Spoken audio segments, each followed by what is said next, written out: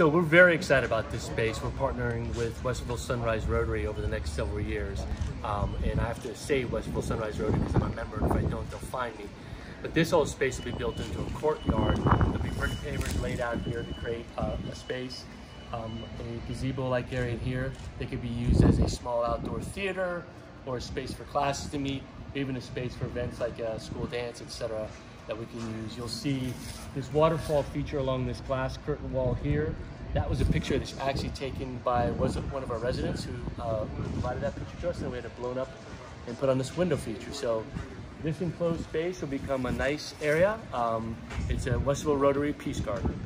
And it'll be a couple phased project. This will be part of the phased-in project over time, mostly dependent upon Rotary and their funding of it, and then they're going to help provide the labor to put it together for us. Great. So they'll be transforming this over the next several years.